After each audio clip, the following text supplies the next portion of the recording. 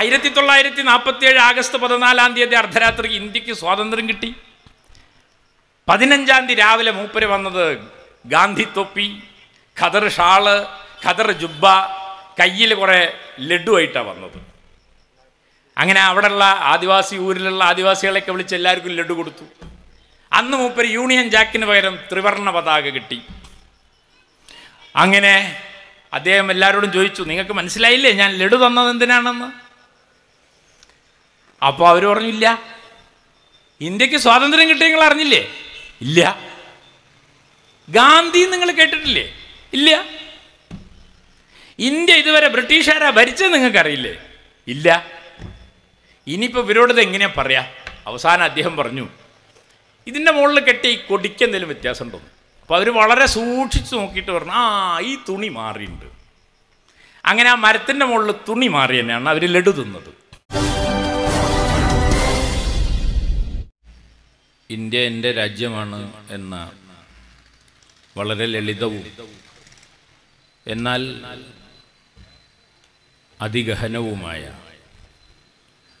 ഒരു പ്രമേയത്തെ പറ്റിയാണ് നാം പര്യാലോചിക്കുന്നത്. അധ്യക്ഷൻ ബഹുമാനപ്പെട്ട ഡോക്ടർ പറഞ്ഞതുപോലെ ഇന്ത്യ എൻ്റെ രാജ്യമാണ് എന്നത് അതിലളിതമാണ്. കാരണം 1ാം ക്ലാസ് മുതൽ നമ്മളത് കേട്ടുകൊണ്ടിരിക്കുകയാണ്. പക്ഷേ അദ്ദേഹം പറഞ്ഞു അതിൻ്റെ അർത്ഥം എന്താണ് എന്ന് നമുക്ക് വാസ്തവത്തിൽ മനസ്സിലായിട്ടില്ല എന്ന്.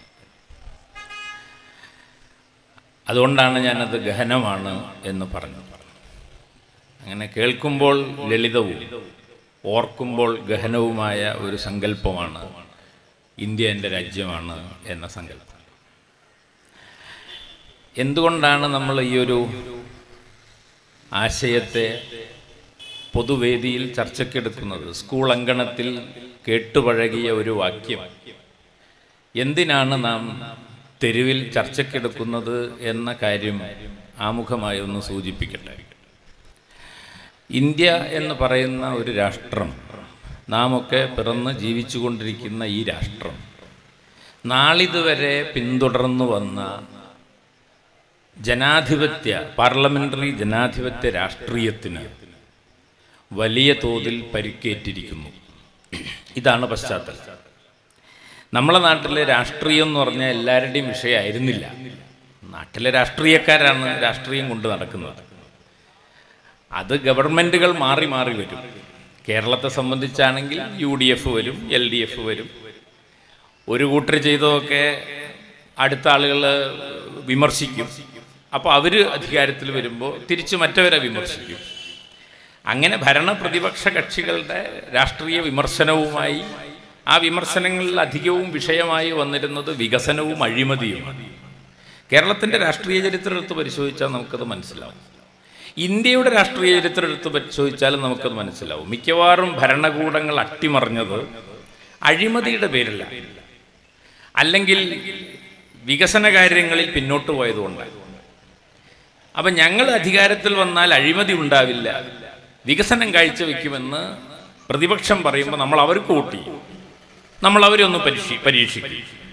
തൃപ്തി വരല്ലാമെന്ന് കണ്ടാൽ നമ്മൾ അടുത്ത പ്രതിപക്ഷത്തെ വീണ്ടും ഭരണപക്ഷത്ത് കൊണ്ടുവരും. ഇങ്ങനെ പഞ്ചായത്ത് തലം മുതൽ പാർലമെൻറ്റ് വരെ മാറി മാറി പരീക്ഷിക്കുന്ന ഒരു പ്രവൃത്തിയെയാണ് നമ്മൾ പാർലമെൻ്ററി രാഷ്ട്രീയം എന്ന് വിളിച്ചിരുന്നത്. എന്നാൽ ഇന്ന് ഇന്ത്യൻ രാഷ്ട്രീയത്തിൻ്റെ സ്വഭാവം മാറിയിരിക്കുന്നു. 5 കൊല്ലം കൂടുമ്പോൾ നടക്കുന്ന തെരഞ്ഞെടുപ്പ് കൊണ്ട് മാത്രം പരിഹരിക്കാൻ കഴിയുന്നതല്ല ഇന്നത്തെ ഇന്ത്യൻ അവസ്ഥ. ഇന്ത്യ എന്ന് പറയുന്ന ഒരു രാഷ്ട്രത്തിൽ, ഞാൻ നേരത്തെ പറഞ്ഞ പോലെ ഭരണത്തിൽ ആരിരുന്നാലും ഏത് രാഷ്ട്രീയ പാർട്ടി ഭരിച്ചാലും അവരൊക്കെ അംഗീകരിച്ചിരുന്ന ചില തത്വങ്ങളുണ്ട്. അത് കോൺഗ്രസ് ആവട്ടെ, മുസ്ലിം ലീഗ് ആകട്ടെ, കമ്മ്യൂണിസ്റ്റ് പാർട്ടികളാവട്ടെ, സോഷ്യലിസ്റ്റുകളാവട്ടെ, പ്രാദേശിക പാർട്ടികളാവട്ടെ, അവരൊക്കെ അംഗീകരിച്ചിരുന്ന ഒരു കാര്യമുണ്ട്. ആ കാര്യം എന്താണെന്ന് ചോദിച്ചാൽ ഇന്ത്യ ഒരു ജനാധിപത്യ രാജ്യമാണ്. ജനാധിപത്യം എന്നുള്ളതിന് ആരും ചോദ്യം ചെയ്യാറില്ല. ഇന്ത്യ ഒരു മതനിരപേക്ഷ രാഷ്ട്രമാണ്. അതിൽ UDFനും LDFനും തർക്കമില്ല.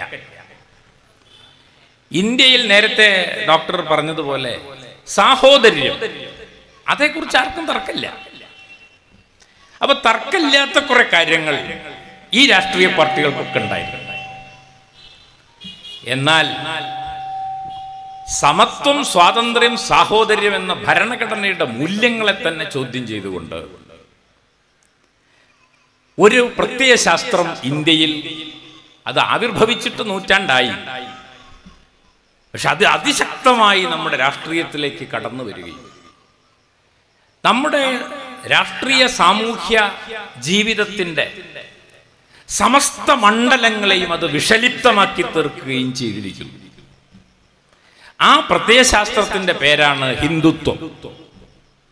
ആ ഹിന്ദുത്വ പ്രത്യയശാസ്ത്രത്തെ എന്തുകൊണ്ടാണ് നമുക്ക് പ്രതിരോധിക്കാൻ കഴിയുക എന്ന് ചോദിച്ചാൽ, നാം ഇതുവരെ പഠിച്ച വിഭാഗീയമായ തത്വചിന്തകൾ കൊണ്ട്, ഗാന്ധിസം, മാർക്സിസം, സോഷ്യലിസം, അതൊക്കെ നല്ല ആശയങ്ങളാണ്. പക്ഷേ അതിലേതെങ്കിലും ഒരു ആശയം കൊണ്ട് തോൽപ്പിക്കാൻ കഴിയുന്നതല്ല ഹിന്ദുത്വം എന്ന പ്രത്യയശാസ്ത്രം. ഹിന്ദുത്വം എന്നത് ആഴത്തിൽ വേരുള്ള ഒരു വിഷവൃക്ഷമാണ്. ആ വിഷവൃക്ഷത്തെ കടപുഴക്കി എറിയണമെങ്കിൽ മാനവികതയിൽ അടിയുറച്ചു നിൽക്കുന്ന എല്ലാ ദർശനങ്ങളും കൈകോർക്കേണ്ടതുണ്ട്. അങ്ങനെ കൈകോർത്തുകൊണ്ട് ഇനി വരാനിരിക്കുന്ന കാലത്ത് നാം ഒന്നിച്ചു നിന്നില്ലെങ്കിൽ ഒരു സംശയവുമില്ല, ഞാനും നിങ്ങളൊക്കെ ജീവിച്ചതുപോലെ നമ്മുടെ ചെറുമക്കൾ ഈ മണ്ണിൽ ജീവിക്കില്ല. അത്രമാത്രം അപകടകരമായൊരു പ്രതിസന്ധിയെയാണ് സമകാല ഇന്ത്യ നേരിടുന്നത് എന്ന് ഒരു ജനതയെ ബോധ്യപ്പെടുത്താനാണ് പുരോഗമന കലാസാഹിത്യ സംഘം ഇന്ത്യ എൻ്റെ രാജ്യമാണ് എന്ന ഈ ക്യാമ്പയിൻ തുറന്നു വച്ചിരിക്കുന്നത്. ഞാനതിൻ്റെ വിശദാംശങ്ങളിലേക്ക് പോകുന്നില്ല. നേരത്തെ പറഞ്ഞതുപോലെ ഇന്ത്യ എന്നാൽ എന്താണ് എന്നത് വളരെ പ്രധാനപ്പെട്ട ഒരു ചോദ്യം ആണ്. നമുക്കറിയാവുന്നതുപോലെ ഇന്ത്യ ഒരു ഭാവനയാണ്. ഭാവന എന്ന് പറഞ്ഞാൽ അത് യാഥാർത്ഥ്യത്തിന്റെ പുറത്ത് നിൽക്കുന്ന ഒന്നാണെന്ന് വിചാരിക്കും. ഭാവന തന്നെയാണ് യാഥാർത്ഥ്യം, അല്ലേ? അത് വിശദീകരിക്കാൻ സമയമില്ലാത്തതുകൊണ്ട് ഞാൻ അതിലേക്ക് പോകുന്നില്ല. ഒരു ഉദാഹരണം ഞാൻ പറയും. ഇതൊക്കെ ഞാൻ എത്രയോ തവണ പറഞ്ഞതാണ്, കേട്ടിട്ടുള്ള ആളുകളുണ്ടെങ്കിൽ ക്ഷമിക്കണം. ഞാൻ പഠിക്കുന്ന കാലത്ത് ചേലേമ്പ്ര പഞ്ചായത്തിൻ്റെ ഒരു പ്രാദേശിക ചരിത്രം എഴുതാനുള്ള ഒരു ശ്രമം നടത്തിയിട്ടുണ്ട്. അവിടുത്തെ പഞ്ചായത്തിൻ്റെ ഒക്കെ ആവശ്യത്തിൻ്റെ ഭാഗമായി. അക്കാലത്ത് എങ്ങനെയാ മൂന്നിയൂരിൻ്റെ പ്രാദേശിക ചരിത്രങ്ങൾ എങ്ങനെ എഴുതുക? മൂന്നിയൂരിൻ്റെ പ്രാദേശിക ചരിത്രം എഴുതുക എന്ന് പറഞ്ഞാൽ നമ്മൾ സാധാരണ പറയാം എന്താണെന്ന് ചോദിച്ചാൽ, ഇവിടുത്തെ മഹാന്മാരായിട്ടുള്ള കുറേ ആൾക്കാരുണ്ടാവും, പൗരപ്രമുഖരായിട്ടുള്ള ആൾക്കാർ, സ്വാതന്ത്ര്യ സമര സേനാനികൾ, മറ്റ് സമരത്തിലൊക്കെ പങ്കെടുത്ത് ത്യാഗം വഹിച്ച ആൾക്കാർ, പഴയ മാഷന്മാർ, പിന്നെ ഇവിടുത്തെ പള്ളി, അമ്പലം, ഇതിൻ്റെയൊക്കെ ചരിത്രം, സ്കൂളിൻ്റെ ചരിത്രം, ഇങ്ങനെയൊക്കെയാണ് പൊതുവെ നമ്മൾ എഴുതുക. പക്ഷെ ഞങ്ങൾ ആദ്യം തന്നെ അന്വേഷിച്ചത് ചായക്കടയുടെ ചരിത്രം ആണ്. അപ്പം ഇന്ന് എൻ്റെ ഏറ്റവും പ്രിയപ്പെട്ട സുഹൃത്താണ് റസാക്ക്.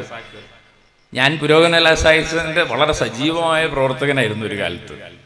എന്നെ അതിലേക്ക് കൂട്ടിക്കൊണ്ടുവന്ന, പഠിക്കുന്ന കാലത്ത് എന്നെ അതിലേക്ക് കൂട്ടിക്കൊണ്ടുവന്ന രണ്ട് സുഹൃത്തുക്കളാണ് ഉണ്ടായിരുന്നത്. ഒന്ന് വിജയമാഷും ഒന്ന് റസാക്കുമാണ്. വിജയമാഷ് ഇന്ന് നമ്മളോടൊപ്പം ഇല്ല. അപ്പോൾ ഞങ്ങളിപ്പോൾ ചായ കുടിക്കാൻ പോകുമ്പോൾ റസാക്ക് പറയായിരുന്നു, ഇവിടെയൊക്കെ ഈ ചായക്കടകൾ ഉണ്ടായിരുന്നു, ഇപ്പോൾ ഇവിടെ ഒന്നും ഇല്ല, അതൊക്കെ പോയി. അപ്പോൾ ചായക്കടകൾ വരും പോവുകയും ചെയ്യുമ്പോൾ നമ്മൾ വിചാരിക്കും അതൊരു കച്ചവട സ്ഥാപനമല്ലേ. പക്ഷെ നിങ്ങളൊന്ന് ചോദിക്കേണ്ട കാര്യം, ആദ്യത്തെ ചായക്കട എന്നത് പല നാട്ടിലും ഒരു പോരാട്ടമാണ്. ചേലേമ്പ്രയിൽ ആദ്യത്തെ റോഡ് അതൊരു പോരാട്ടമായിരുന്നു. എന്തുകൊണ്ടാണ് ചായക്കട പ്രധാനമാവണമെന്ന് ചോദിച്ചാൽ, ഇപ്പം ഞങ്ങളുടെ നാട്ടിൽ ആദ്യമായിട്ട് ചായക്കട തുടങ്ങിയ ഒരാളെക്കുറിച്ച് ഞാൻ മനസ്സിലാക്കിയിട്ടുള്ളത്, അദ്ദേഹത്തിൻ്റെ പേര് അയ്യപ്പൻ എന്നാണ്. അദ്ദേഹം ഈഴവ സമുദായത്തിൽ ജനിച്ച ഒരാളാണ്. അദ്ദേഹം അക്കാലത്ത് തന്നെ ബോംബെയിലൊക്കെ പോയി ജോലിയൊക്കെ ചെയ്ത് ഈ പറഞ്ഞ പോലെ ജാതിയുടെയും മതത്തിൻ്റെയും ഒക്കെ വേലിക്കെട്ടുകൾ മറികടന്നാണ്. നഗരം എന്ന് പറഞ്ഞാൽ അങ്ങനെയാണ്. അവിടെ പിന്നെ ഈ ജാതിക്കും മതത്തിനൊന്നും വലിയ സ്ഥാനമില്ല. കുറേ തൊഴിലാളികൾ വരും, തൊഴിൽ ചെയ്യും, താമസിക്കും, പോവും. അപ്പുറത്തുള്ള ആളാരാണ്, അയാൾ തൊടാൻ പറ്റിയ ആളാണോ കാണാൻ പറ്റിയ ആളാണോ എന്നൊന്നും അന്വേഷിക്കാൻ പറ്റില്ല. ബോംബെ നഗരം അങ്ങനെയാണ്. അങ്ങനെ അവിടെയൊക്കെ ജോലി ചെയ്ത് നാട്ടിൽ കുറച്ച് കാശൊക്കെ ആയിട്ട് വന്നപ്പോൾ അദ്ദേഹത്തിനൊരു ചായക്കട തുടങ്ങണം തോന്നി. വലിയ എതിർപ്പാണ് ആ നാട്ടിലുണ്ടായത്. കാരണം ചായക്കട തുടങ്ങിയാലുള്ള കുഴപ്പം എന്താണെന്ന് വെച്ചാൽ ആ ചായക്കടയിൽ എല്ലാവരും ചായ കുടിക്കാൻ വരും. എല്ലാവരും ചായ കുടിക്കാൻ വന്നാൽ സനാതനധർമ്മം പൊളിയും. അതാണ് സനാതനധർമ്മം എന്ന് പറഞ്ഞാൽ ഈ ജാതിധർമ്മം. അപ്പോൾ ബ്രാഹ്മണരും അല്ലാത്തവരുമായ സമൂഹത്തിൽ ഈ പറഞ്ഞ പോലെ അകലം സൂക്ഷിക്കേണ്ട, ഐത്തം പാലിക്കേണ്ട ആൾക്കാർ സ്വകാര്യത്തിലൊക്കെ ചായക്കടയിൽ പോയാൽ ശുദ്ധം തെറ്റും. ആ ഭയത്തിൽ അന്നത്തെ അവിടുത്തെ ജാതി മാടമ്പിമാരിൽ പലരും അദ്ദേഹത്തെ ഭയപ്പെടുത്തുകയും ഈ കട നടത്തുന്നതിന് എതിർ നിൽക്കുകയും ചെയ്തു. പക്ഷെ അദ്ദേഹം അതിനെയൊക്കെ മറികടന്നൊരു ചായക്കട തുടങ്ങി. അദ്ദേഹത്തെ ഞങ്ങളാരും കണ്ടിട്ടില്ല.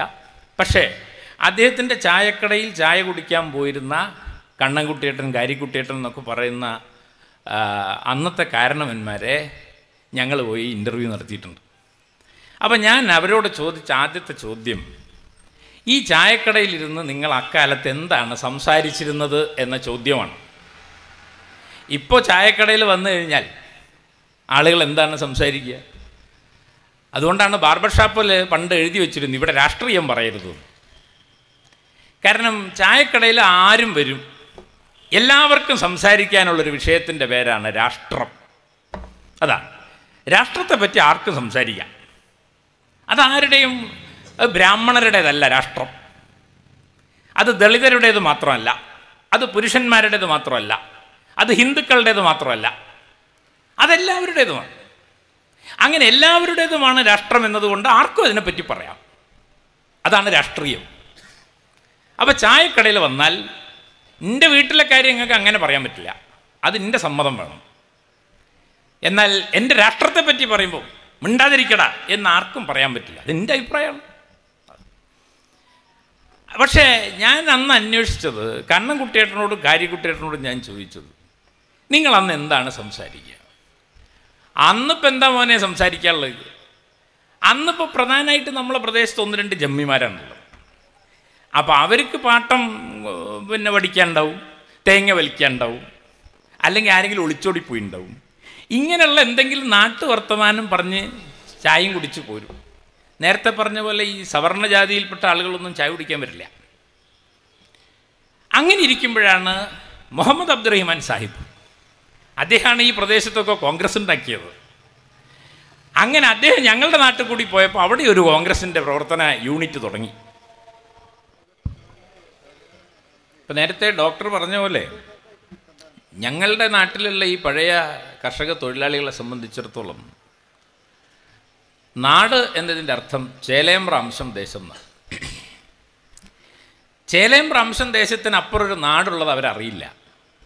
പിന്നെ ആകെ ഈ അയ്യപ്പേട്ടൻ ബോംബെൻ്റെ കഥകളൊക്കെ പറയുമ്പോഴായിരിക്കും അവർ ആദ്യമായിട്ട് ബോംബെ എന്നൊക്കെ കേൾക്കുന്നത്.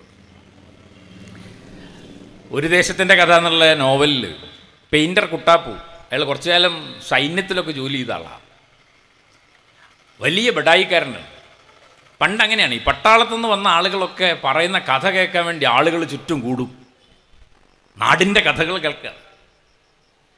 അപ്പോൾ അവർ വളരെ അതിശയോക്തി കലർന്ന രീതിയിലാണ് പറയാം. അങ്ങനെ പെയിൻറ്റർ കുട്ടാപ്പുവിൻ്റെ വിവരണം കേട്ടിട്ട് അടുക്കളയിൽ ഒരു സ്ത്രീ അപസ്മാരം വന്ന് ഇളകി വീഴുന്നുണ്ട്, പേടിച്ചിട്ട്. അപ്പം അങ്ങനെ ഈ ബോംബെയിലെ കഥകളൊക്കെ ഒരു പക്ഷേ അവർ കേട്ടിട്ടുണ്ടാവുമായിരിക്കും. അതല്ലെങ്കിൽ അവരെ സംബന്ധിച്ചിടത്തോളം ദേശം എന്നതിൻ്റെ അർത്ഥം ചേലേമ്പ്രയാണ്. പിന്നെ അവർ ഫറോക്ക് എന്നൊക്കെ ഒരു പക്ഷേ കേട്ടിട്ടുണ്ടാവും. അന്നൊക്കെ ഒരാൾ കോഴിക്കോട്ടേക്ക് പോയി എന്ന് പറഞ്ഞാൽ വന്നാൽ കാണാമെന്നേ പറയാൻ പറ്റുള്ളൂ.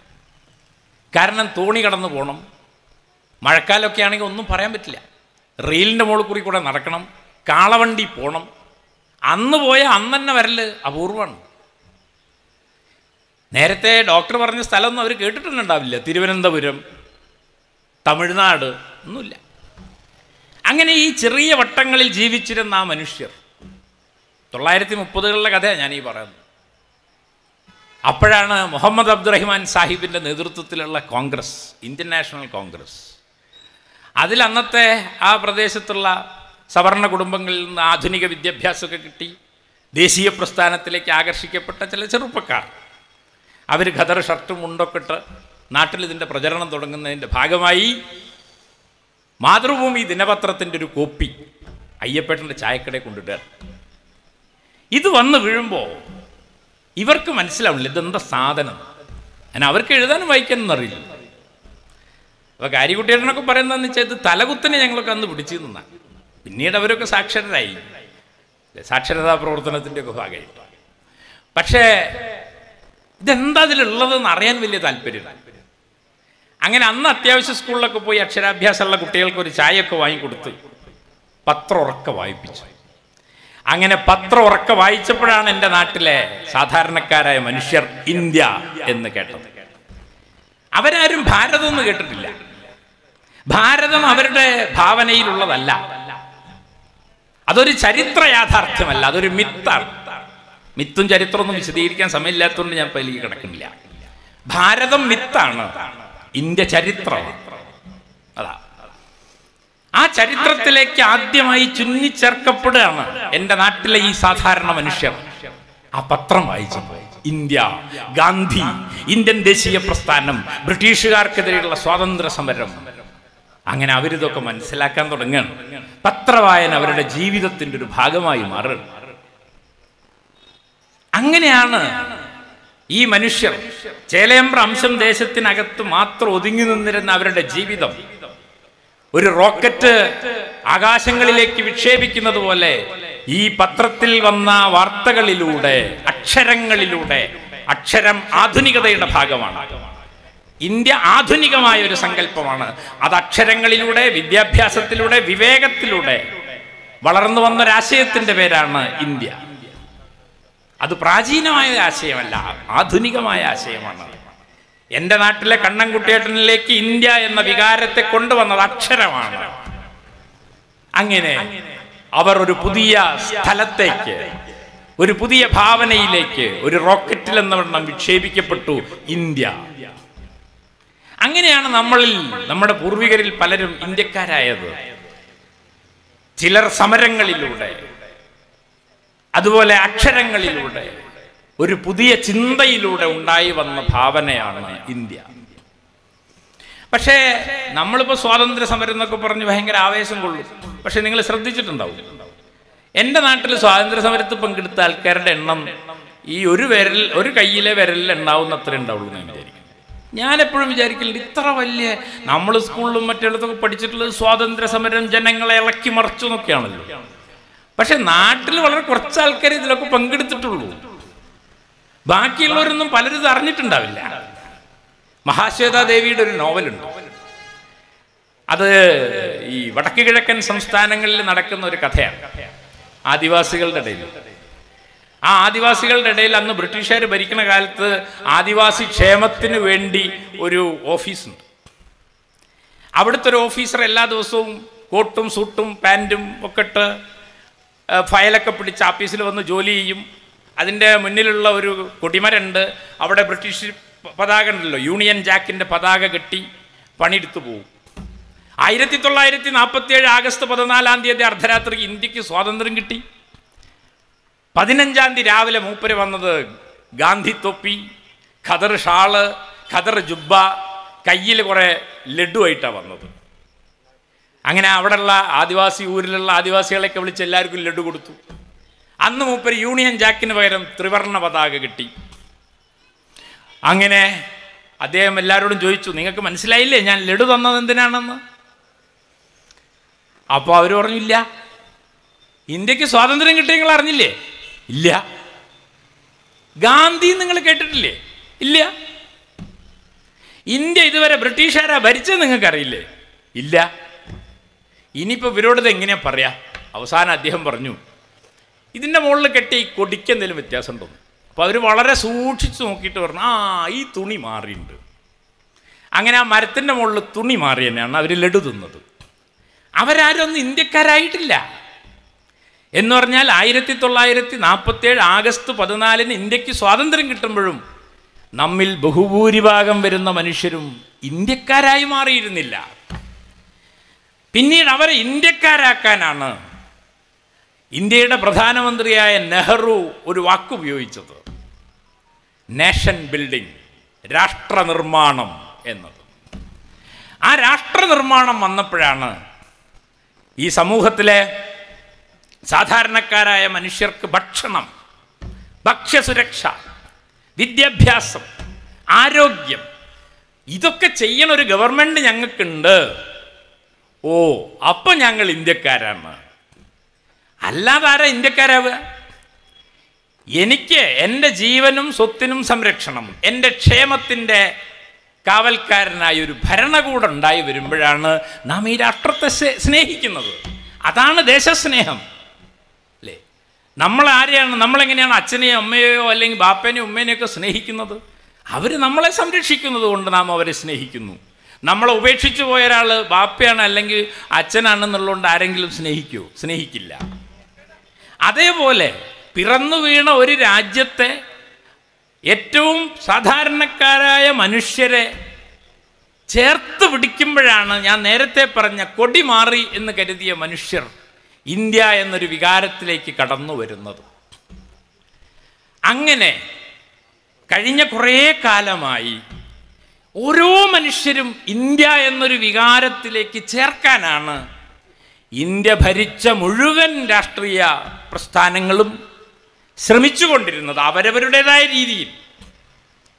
എന്നാൽ ഹിന്ദുത്വ ശക്തികൾ അധികാരത്തിൽ വന്നതോടുകൂടി ഈ ഇൻക്ലൂഷൻ, ഈ ഉൾച്ചേർക്കൽ എന്ന ആശയത്തെ തള്ളിക്കളയുകയും പുറന്തള്ളൽ എന്നൊരാശയവുമായി അവർ രംഗത്തു വരികയും ചെയ്തിരിക്കുന്നു. അങ്ങനെ ഇന്ത്യ എന്നത് വാസ്തവത്തിൽ ഉൾച്ചേർക്കലാണ്, ഇന്ത്യ എന്നത് പുറന്തള്ളലല്ല എന്ന് പറയാനാണ് നാം വാസ്തവത്തിൽ ഇങ്ങനെ ഒരു ക്യാമ്പയിൻ ഏറ്റെടുത്തത് എന്നാണ് ഞാൻ സൂചിപ്പിച്ചതിൻ്റെ അർത്ഥം.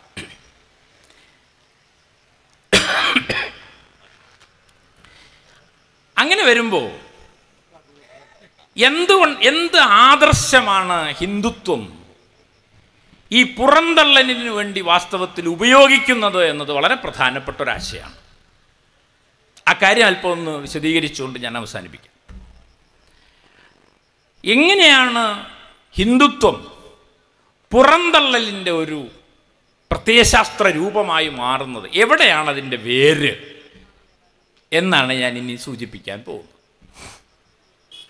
ഇപ്പം നമുക്കറിയാം, നമ്മൾ ഇതുവരെയും ആലോചിക്കാതിരുന്ന നിരവധി കാര്യങ്ങൾ അനുദിനം നമ്മൾ പത്രത്തിൽ കാണുകയാണ്. ദളിതനായ ഒരാളുടെ മുഖത്ത് മൂത്രമൊഴിച്ചു. നിങ്ങൾ വിചാരിക്കുന്നുണ്ടോ ആ മനുഷ്യൻ നേരത്തെ ഡോക്ടർ പറഞ്ഞതുപോലെ ഞാൻ ഈ മണ്ണിൽ ജീവിക്കും എന്ന് നെഞ്ചു തൊട്ടാ മനുഷ്യൻ പറയോ? അയാൾ വിചാരിക്കുന്നത് എനിക്ക് ഈ മണ്ണിൽ നിന്ന് ഓടി ഒളിച്ചാൽ മതി എന്നായിരിക്കും അല്ലേ? ഈ പറയുന്ന ഉത്തരേന്ത്യയിലൊക്കെയുള്ള പല സംസ്ഥാനങ്ങളിൽ നിന്നും പല തൊഴിലാളികൾ ഇവിടെ വന്നിട്ട് കേരളത്തിൽ നിന്ന് അവർക്ക് പോകാൻ ഇഷ്ടമില്ല. കാരണം ഇവിടെ ആരും അവരോട് ചോദിക്കുന്നില്ല നിങ്ങളുടെ ജാതി ഏതാണ്, നിങ്ങൾ ഏത് സമുദായക്കാരനാണ്, ഒന്നും ചോദിക്കുന്നില്ല. എല്ലാവരെയും നമ്മൾ ഉൾക്കൊള്ളുകയാണ്. പരിമിതമായ എല്ലാ സൗകര്യങ്ങൾക്കും അകത്ത് നമ്മൾ അവർ ഉൾക്കൊള്ളുകയാണ്. എന്നാൽ ഒരു പെൺകുട്ടി അതിക്രൂരമായ വിധം ബലാത്സംഗം ചെയ്യപ്പെട്ട് കൊന്നുകളഞ്ഞു ഒരു ക്ഷേത്രത്തിൽ വെച്ച്, ഒരാചാരത്തിൻ്റെ ഭാഗമായിട്ട്. അതിന് നേതൃത്വം നൽകിയവരെ ആദരിക്കുന്നു. ഞാനത് മുഴുവൻ വിശദീകരിക്കുന്നില്ല. അങ്ങനെ ഓരോ ദിവസവും നമ്മൾ പത്രത്തിൽ ഇത് കാണുകയാണ്. തമിഴ്നാട്ടിലൊരു മന്ത്രി പറയുന്നു സനാതനധർമ്മം അസംബന്ധമാണ്, അത് അവസാനിപ്പിക്കേണ്ടതാണ്. അപ്പോൾ ഒരു സന്യാസി ഈ ഉദയനിധി സ്റ്റാലിൻ്റെ തലയ്ക്ക് വില പറയുന്നു. അയാൾ വലിയൊരു ഹീറോ ആയി വാഴ്ത്തപ്പെടുന്നു. അങ്ങനെ നിരന്തരം എല്ലാ ദിവസവും പത്രത്തിൽ നമ്മൾ ഈ തരത്തിലുള്ള വാർത്തകളാണ് കണ്ടുകൊണ്ടിരിക്കുന്നത്. ഗൗരി ലങ്കേഷ് എന്ന് പറയുന്ന ഒരു പത്രപ്രവർത്തകയെ വെടിവെച്ചു കൊന്നു. ആരാ വെടിവെച്ചു കൊന്നതെന്ന് അറിഞ്ഞൂടാ. എം കൽബുർഗി എന്ന് പറയുന്ന ഒരു പ്രൊഫസറെ വെടിവെച്ചു കൊന്നു 73-ാം വയസ്സിൽ. അദ്ദേഹത്തെ എനിക്കറിയായിരുന്നു, ഞാൻ 3 തവണ അദ്ദേഹത്തെ കണ്ടിട്ടുണ്ട്. കന്നഡ യൂണിവേഴ്സിറ്റി ഹംപിയുടെ വൈസ് ചാൻസലർ ആയിരുന്നു അദ്ദേഹം. വെളുത്ത ഖദർ ഷർട്ടും ഖദറും ഉണ്ട് മാഷ് എടുക്കുള്ളൂ, ചപ്പലാണ് ധരിക്കുക. ഗാന്ധിയനായി ജീവിച്ച ആളാ. 73-ാം വയസ്സിൽ ആ മനുഷ്യൻ എന്ത് ദ്രോഹ ചെയ്തു? അദ്ദേഹം ഒരു ദ്രോഹം ചെയ്തിട്ടുണ്ട് ഈ ഹിന്ദുത്വവാദികൾക്ക്. എന്താണെന്നറിയോ? കർണാടകത്തിലുടനീളം അദ്ദേഹം പ്രസംഗിച്ചു നടന്നു. ആരെക്കുറിച്ച്? ബസവണ്ണനെ കുറിച്ച്. ആരാ ബസവണ്ണൻ? ബ്രാഹ്മണ കുലത്തിൽ ജനിച്ച് 12-ാം നൂറ്റാണ്ടിൽ കർണാടകത്തിൽ ബ്രാഹ്മണ കുലത്തിൽ ജനിച്ച് കുടുമ മുറിച്ചു കളഞ്ഞ്, പൂണൂല് പൊട്ടിച്ചു കളഞ്ഞ്, വേദങ്ങൾ കത്തിച്ചു കളഞ്ഞ് ആ സമൂഹത്തിലെ തോട്ടിപ്പണിക്കാരെയും ചെരുപ്പുകുത്തികളെയും ദളിതരായ മുഴുവൻ മനുഷ്യരെയും കൂടെ ചേർത്ത് അദ്ദേഹം ഒരു പ്രസ്ഥാനത്തിന് നേതൃത്വം നൽകി. ആ പ്രസ്ഥാനത്തിന്റെ പേരാണ് ശിവശരണ പ്രസ്ഥാനം. ആ ശിവശരണ പ്രസ്ഥാനത്തിന്റെ ഒന്നാമത്തെ മുദ്രാവാക്യം ആരും ക്ഷേത്രങ്ങളിൽ പോകരുത്. ക്ഷേത്രം ബ്രാഹ്മണരുടെ സ്ഥലമാണ്. ബ്രാഹ്മണ്യം നിലനിൽക്കുന്നിടത്തോളം കാലം ജാതി വ്യവസ്ഥ നിലനിൽക്കും. ജാതി വ്യവസ്ഥ നിലനിൽക്കുന്നിടത്തോളം അടിമത്തം നിലനിൽക്കും. അതുകൊണ്ട് നിങ്ങൾ സ്വയം സ്വാതന്ത്ര്യം പ്രഖ്യാപിക്കണം. നിങ്ങളുടെ ശരീരം തന്നെയാണ് ക്ഷേത്രം, ശിരസ്സാണ് ശ്രീകോവിൽ, കാലുകൾ തൂണുകളാണ് എന്നിങ്ങനെയുള്ള വളരെ വിധ്വംസാത്മകമായ ബ്രാഹ്മണ്യത്തിനെതിരെ സംസാരിച്ച ദൈക്ഷണികനും കവിയുമാണ് ബസവണ്ണൻ. ആ ബസവണ്ണന്റെ ആശയങ്ങൾ കർണാടകത്തിലുടനീളം പ്രചരിപ്പിക്കാൻ ശ്രമിച്ച ഒരു മഹാപണ്ഡിതനായിരുന്നു എം കൽബുർഗി. ആ കൽബുർഗിയെ വെടിവെച്ചു കൊന്നത് ബസവണ്ണനെ വെടിവെച്ചു കൊല്ലാൻ കഴിയാത്തത് കൊണ്ടാണ്. അവർ പകരം വീട്ടിയത് 8 നൂറ്റാണ്ട് മുമ്പ് ജീവിച്ച ഒരു മനുഷ്യനെയാണ് അവർ ഇല്ലാതാക്കാൻ ശ്രമിച്ചത്. കൽബുർഗിയുടെ ഘാതകരെ പിടികൂടണം എന്ന് പറഞ്ഞതിനാണ് ഗൗരി ലങ്കേഷിനെ കൊന്നുകളഞ്ഞത്. പൻസാരെയും ധബോൽക്കറേയും വെടിവെച്ചു കൊന്നു. ആരാണ് ചെയ്തതെന്ന് ഇതുവരെയും പിടിച്ചിട്ടില്ല. അങ്ങനെ രാഷ്ട്രീയ സമൂഹത്തിന്റെ ഭരണകൂടത്തിന്റെ പരിപൂർണമായ സംരക്ഷണത്തിൽ സിവിൽ സൊസൈറ്റിയിൽ ബ്രാഹ്മണ്യം അഴിഞ്ഞാടുന്ന ഒരു കാലമാണിത്. ബ്രാഹ്മണ്യമാണ് ഹിന്ദുത്വത്തിന്റെ പ്രത്യയശാസ്ത്രം. ബ്രാഹ്മണ്യം എന്നാൽ ജാതിധർമ്മം പുലരണമെന്ന് ശഠിക്കുന്ന സനാതനികളാണ്. അതാ, അതുകൊണ്ട് അതൊരു സന്യാസി പറഞ്ഞതല്ല. ആ സന്യാസിക്കെതിരെ കേസെടുത്തോ? അയാളെ നിയമത്തിന് മുന്നിൽ കൊണ്ടുവന്നു. വിദ്വേഷ പ്രസംഗം പാർലമെന്റിൽ നടത്തിയ ആളെ ശാസിച്ചു വിടുകയല്ലേ ചെയ്തത്? അതാ. എന്നാൽ ആദിവാസികളുടെ ക്ഷേമത്തിന് വേണ്ടി പ്രവർത്തിച്ച മനുഷ്യാവകാശ പ്രവർത്തകൻ സ്റ്റാൻ സ്വാമി 80-ാം വയസ്സിൽ തടവറയിൽ കിടന്ന് മരിച്ചു. താൻ പഠിപ്പിക്കുന്ന സർവകലാശാലയിലെ ദളിതരുടെയും OBC വിഭാഗക്കാരുടെയും ക്ഷേമത്തിന് വേണ്ടി സംസാരിച്ച ഹാനി ബാബു എന്നൊരു പ്രൊഫസർ ഇന്നും തടവറയിലാണ്. അപ്പൊ എന്താ അതിൻ്റെയൊക്കെ അർത്ഥം? ഇതൊന്നും ഇന്ത്യയിൽ ഇതുവരെ നമ്മൾ കേട്ടിട്ടില്ല. അടിയന്തരാവസ്ഥക്കാലത്താണ് ഇങ്ങനെ ചില കാര്യങ്ങൾ ഉണ്ടായിരുന്നത്. പക്ഷെ അന്ന് അടിയന്തരാവസ്ഥ ഉണ്ടായിരുന്നു. ഇന്ന് ഇന്ത്യയിൽ അടിയന്തരാവസ്ഥയില്ല. അടിയന്തരാവസ്ഥയേക്കാൾ ഭീകരമായ അവസ്ഥയാണുള്ളത്. CPIM എന്ന് പറയുന്നത് ഇന്ത്യയിലെ പ്രധാനപ്പെട്ട ഒരു രാഷ്ട്രീയ പാർട്ടിയാണ്. ആ പാർട്ടിയുടെ ഡൽഹിയിലുള്ള ആപ്പീസിൽ ഗൗരവമായ ഒരു മീറ്റിംഗ് നടന്നുകൊണ്ടിരിക്കുമ്പോൾ പോലീസ് എരച്ചു കയറുന്നു. അതിൻ്റെ ജനറൽ സെക്രട്ടറിയുടെ വീട് റെയ്ഡ് ചെയ്യുന്നു. എന്താണ് ഇതെല്ലാം സൂചിപ്പിക്കുന്നത്?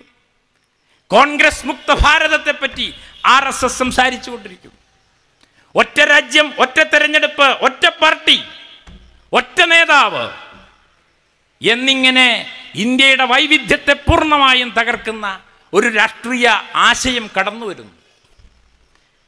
ഇന്ത്യൻ പാർലമെന്റ് നിങ്ങൾക്കറിയാം, അതിനൊരു പുതിയ കെട്ടിടം ഉണ്ടാക്കി.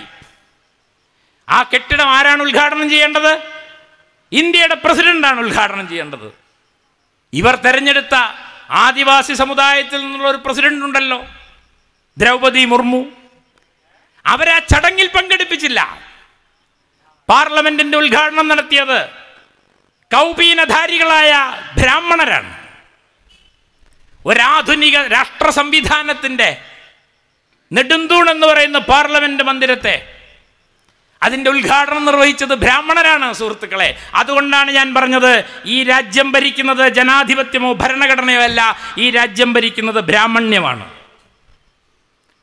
അങ്ങനെ ബ്രാഹ്മണ്യം നാടുവാഴുന്ന ഒരു ഭാരതമാക്കി ഇന്ത്യയെ മാറ്റുക എന്നതിൻ്റെ അർത്ഥം ഇന്ത്യ ഒരു ആധുനിക രാഷ്ട്രമല്ലാതാക്കി തീർക്കുക എന്നതാണ്. ഇതാണ് നാം മനസ്സിലാക്കേണ്ട ഏറ്റവും പ്രധാനപ്പെട്ട കാര്യം.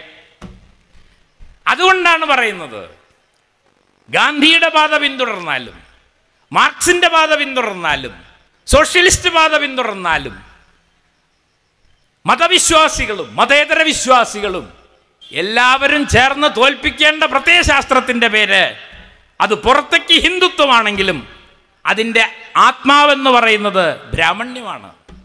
നിങ്ങൾ ആലോചിച്ച് നോക്കൂ, ശബരിമലയിലേക്ക് സ്ത്രീകൾക്ക് പ്രവേശിക്കാമെന്ന് സുപ്രീം കോടതി ഒരു വിധി കൽപ്പിച്ചു. പറഞ്ഞത് സുപ്രീം കോടതിയാ. ആ വിധി നടപ്പാക്കാൻ കേരളത്തിൽ ആര് ഭരിച്ചാലും അവർ ബാധ്യസ്ഥരാണ്. അന്ന് രാജ്യം ഭരിച്ചിരുന്നത് പിണറായി വിജയനാണ്. ഇത് വിശ്വാസികളുമായി ബന്ധപ്പെട്ടൊരു കാര്യമായതുകൊണ്ട് അദ്ദേഹം ആദ്യം ചർച്ചയ്ക്ക് വിളിച്ചത് ശബരിമലയിലെ തന്ത്രിയെയാണ്. ശബരിമലയിലെ തന്ത്രി വാസ്തവത്തിൽ ആ ദേവസ്വം ബോർഡ് നടത്തിക്കൊണ്ടുപോകുന്ന ക്ഷേത്രത്തിൻ്റെ നടത്തിപ്പുകാരിൽ ഒരാളാണ്. ഞാൻ മലയാള സർവകലാശാലയിൽ ജോലി ചെയ്യുന്ന ഒരാളാണ്. മുഖ്യമന്ത്രി നാളെ വിളിക്കുകയാണ് ഒരു ചർച്ചയ്ക്ക്. മലയാള സർവകലാശാലയെ പ്രതിനിധീകരിച്ചുകൊണ്ട് ഇന്നയാൾ വരണം എന്ന് പറയുന്നു. പോകേണ്ട ആൾ ഞാനാണ്. അപ്പം ഞാൻ പറയാണ് ഞാൻ ചർച്ചയ്ക്കില്ല എന്നെനിക്ക് പറയാൻ പറ്റുമോ? ഭരിക്കുന്നത് ആരോ ആവട്ടെ, അവിടെ ഇരിക്കുന്നത് ഒരു കോൺഗ്രസിൻ്റെ മുഖ്യമന്ത്രിയാണ്. എന്നെ വിളിച്ചാൽ ഞാൻ പോണ്ടേ? അതല്ലേ ഒരു സ്റ്റേറ്റും ഒരു ഇൻസ്റ്റിറ്റ്യൂട്ടും തമ്മിലുള്ള ബന്ധം. പക്ഷെ തന്ത്രി എന്താ പറഞ്ഞതെന്നറിയോ? വിധി നടപ്പാക്കാനാണ് ഉദ്ദേശിക്കുന്നതെങ്കിൽ ഞങ്ങൾ ചർച്ചയ്ക്കില്ല. എവിടെ നിന്നാണ് ആ ധിക്കാരമുണ്ടായി വന്നത്? രമേശ് ചെന്നിത്തല പറയാണ് ഞങ്ങൾ ചർച്ചയ്ക്കില്ല. ശരി, അദ്ദേഹത്തിൻ്റെ കൂടെ ജനങ്ങളുണ്ട്. നമ്മുടെ BJP നേതാവ് സുരേന്ദ്രൻ പറയാണ് ഞങ്ങൾ ചർച്ചയ്ക്കില്ല. ശരി, അവരുടെ കൂടെ ആളുണ്ട്. തന്ത്രിയുടെ കൂടെ അയാളൊരു കുടുംബക്കാരനല്ലേ? അയാളെ ചർച്ചയ്ക്ക് വിളിക്കുമ്പോൾ ഞങ്ങൾ ചർച്ചയ്ക്കില്ല എന്ന് പറയാനുള്ള ധിക്കാരത്തിൻ്റെ പേരാണ് ബ്രാഹ്മണ്യം. അതിൻ്റെ പിന്നിൽ ആളുണ്ട് എന്ന് അവർക്കറിയാം. സനാതനധർമ്മത്തിൻ്റെ പ്രത്യയശാസ്ത്രം ഈ മണ്ണിലുണ്ടെന്ന് അവർക്കറിയാം. അതാണ് ആ ധിക്കാരം. അപ്പോഴാണ് മുഖ്യമന്ത്രി പറഞ്ഞത് ഒരു തന്ത്രിയുടെയും കോന്തലയിലല്ല കേരളം എന്ന്. നിങ്ങളത് ഓർമ്മിക്കുന്നുണ്ടോയെന്ന് എനിക്കറിയില്ല. എൻ്റെ ജീവിതകാലത്ത് ഞാൻ കേട്ട ഏറ്റവും രാഷ്ട്രീയ സാന്ദ്രതയുള്ള ഒരു വാക്യമാണ് അന്ന് മുഖ്യമന്ത്രി പറഞ്ഞത്. ഒരു തന്ത്രിയുടെയും കോന്തലയിലല്ല കേരളം. ആ കോന്തല എന്നുള്ള വാക്കുണ്ടല്ലോ, പഴയ ജന്മീനെ ഓർമ്മിച്ചാൽ നിങ്ങൾക്കത് മനസ്സിലാവും. ഇപ്പോൾ ഇവിടെ ഒരു കുട്ടി ഒരു മോണാക്ട് കളിച്ചില്ലേ, കുടവേറൊക്കെ ആയിട്ട് ഇങ്ങനെ പൂണൂലൊക്കെ ഇട്ട് മുണ്ടെടുത്ത് അതൊന്ന് നീട്ടിയിട്ടിടും. അതാണ് കോന്തല. ആ കോന്തലേമ്പലാണ് പത്തായത്തിൻ്റെ താക്കോല്, പിന്നെ ആധാരം വെച്ച പെട്ടീൻ്റെ താക്കോല്, പണപ്പെട്ടീൻ്റെ താക്കോല്, എല്ലാറ്റിൻ്റെയും താക്കോൽ അതുമ്പല. ഈ കാരണവരൊന്ന് കനിഞ്ഞിട്ട് വേണം ഒരു പറ നെല്ല് കിട്ടണമെങ്കിൽ. അങ്ങനെ ഒരു കാലം ഉണ്ടായിരുന്നു. ആ കാലം പോയി സുഹൃത്തെ എന്നാണ് അദ്ദേഹം പറഞ്ഞത്. ജനാധിപത്യം പുലരുന്ന കാലത്ത് ഒരു തന്ത്രിയുടെയും കോന്തലയിലല്ല ഒരാധുനിക രാഷ്ട്രം. പക്ഷെ അതൊരു ധിക്കാരമാണ്. ആ ധിക്കാരമാണ് ദളിതൻ്റെ മുഖത്ത് മൂത്രമൊഴിക്കാൻ ഒരാൾക്ക് ധൈര്യം നൽകുന്നത്. ആ പ്രത്യയശാസ്ത്രമാണ്. ദളിതയായ ഒരു പെൺകുട്ടിയെ ആക്രമിക്കുമ്പോൾ അതെൻ്റെ അധികാരമാണ്, അവകാശമാണെന്ന് കരുതുന്നത് ബ്രാഹ്മണ്യമുണ്ടാക്കി വെച്ച പ്രത്യയശാസ്ത്രമാണ്. അതാ മനുവിൻ്റെ കാലം മുതൽ തുടങ്ങുന്നതാണത്. വൈക്കം സത്യാഗ്രഹത്തിൻ്റെ 100ാം വാർഷികമാണിത്. 1924 വൈക്കം സത്യാഗ്രഹം നടക്കുന്ന സമയത്ത് അതിന് നേതൃത്വം നൽകിയത് ഇന്ത്യൻ നാഷണൽ കോൺഗ്രസ് ആണ്. 603 ദിവസം നീണ്ടുനിന്ന സമരം. ആ സമരം ഒത്തുതീർപ്പാക്കാൻ വേണ്ടി വന്നത് രാഷ്ട്രപിതാവായ ഗാന്ധിയാണ്.